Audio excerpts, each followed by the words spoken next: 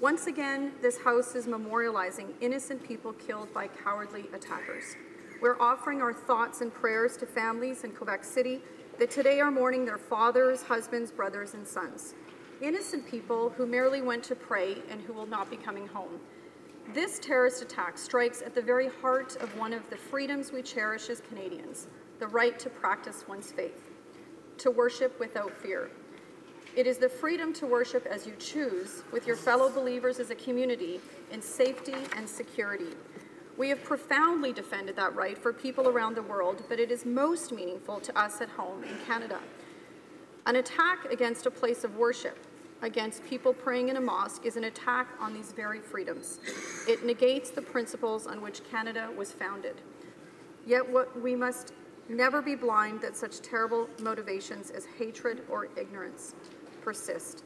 We cannot stand for it, and we must be ready to meet it. This attack offers another sad reminder that our country is not immune to terrorism, and it demonstrates that we must always be vigilant against this threat. And today we're incredibly grateful for those who stand vigilant on our behalf, including the police, the first responders, as well as the Canadian forces and our intelligence agencies. And we appreciate their swift response last night. The terrorist attack at the Centre Culturel Islamique de Québec last night has shaken this country. In this moment, families are mourning the loss of their loved ones and praying for those who are injured and fighting for their lives. To our Muslim brothers and sisters, we mourn with you, we pray with you, and we promise that we will stand united and fight against the forces of hatred, bigotry, and Islamophobia, and against those who peddle the politics of fear and division. People today feel unsafe in their place of worship. Many feel unsafe in their communities. And that's just not something that we can accept. This is not the Canada we believe in. It's not the type of society we want to live in. Canada is a country of diversity, peace, and inclusion. We cannot and we will not tolerate hate and violence.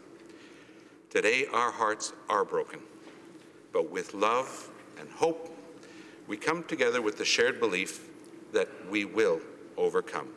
Thank you. Merci. This is Canada. This is Quebec City. This is a mosque where innocents gathered to worship. We know that much, but we can't understand it because it's so out of order.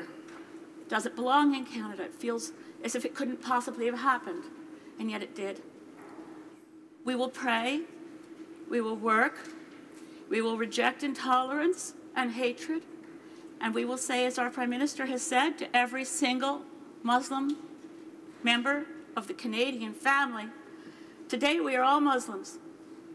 We stand with you, and we will never let there be daylight between a Christian, a Jew, a Sikh, an atheist, and a Muslim in this country. We are Canadians, and we stand together in love.